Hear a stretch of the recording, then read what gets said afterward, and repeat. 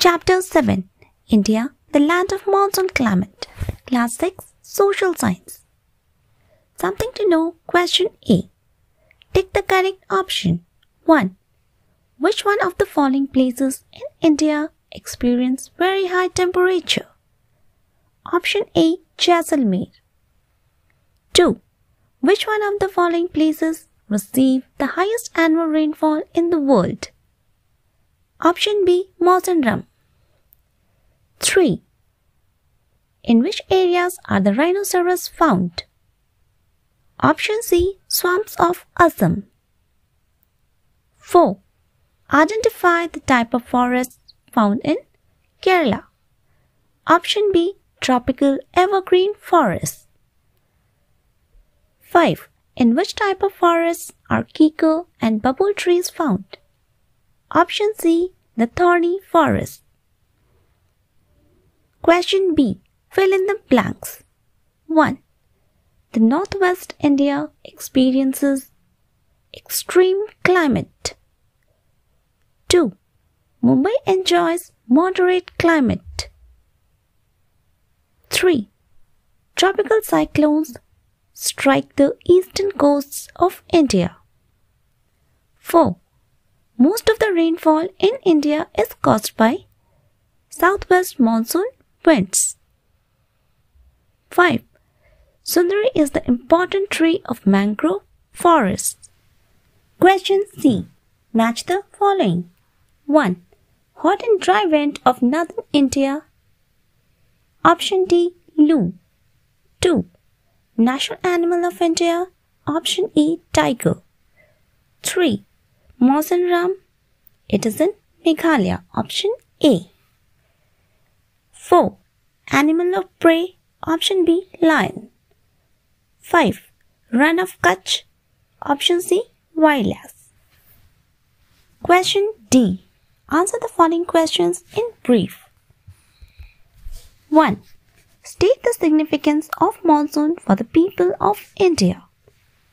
The significance of monsoon for the people of India are as follows. It gives relief from the oppressive heat. If it arrives on time, people can expect a good crop. 2. Why do the northern parts of India experience extreme climate? Northern parts of India experience extreme climate because it is away from the moderating influence of the sea.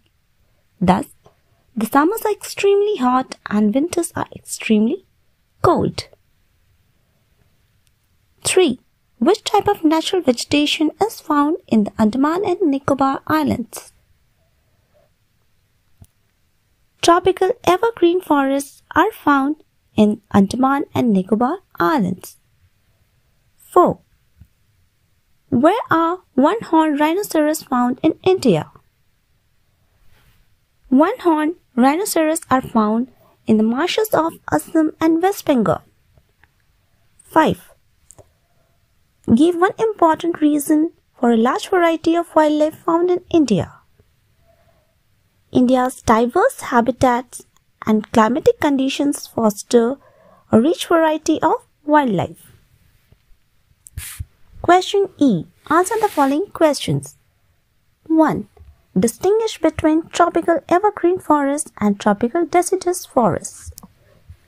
Tropical evergreen forests are also called tropical rainforests, while tropical deciduous forests are called monsoon forests.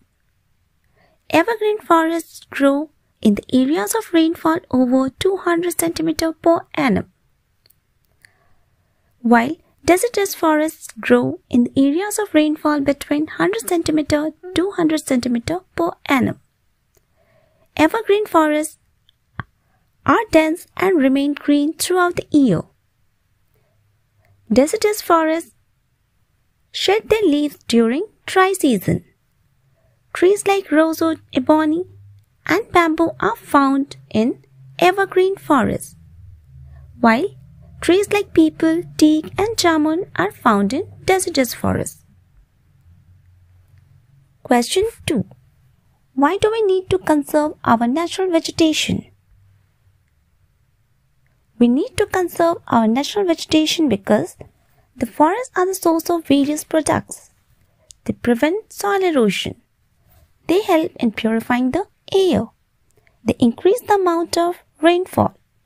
Forests are also the habitat of wildlife. 3. Highlight two main features of the retreating monsoon. The two main features of the retreating monsoon are: the monsoon winds start retreating from the northern plains when temperature begins to fall in the months of October and November.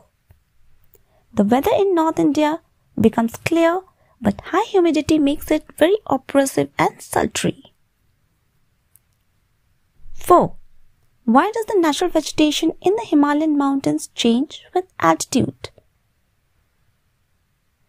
The natural vegetation in the Himalayan mountains changes with altitude due to variation in temperature.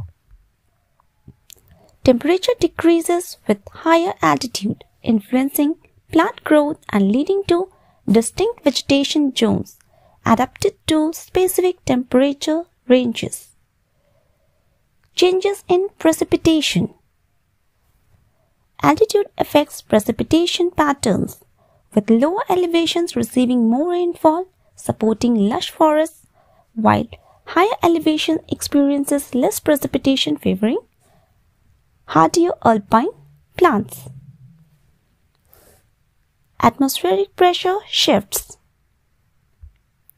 Atmospheric pressure decreases with altitude, impacting oxygen levels and making it challenging for certain plants to thrive at higher elevations.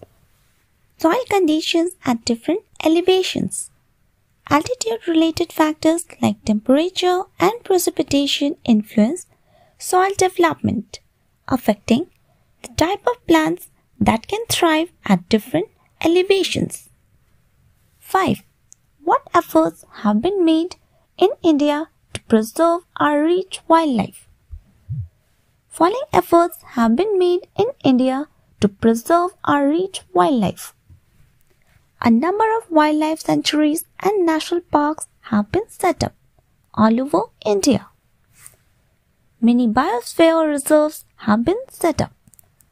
Project Tiger, a nationwide campaign to protect tiger, was launched in 1973. The killing of wildlife has been banned by the government. Thank you.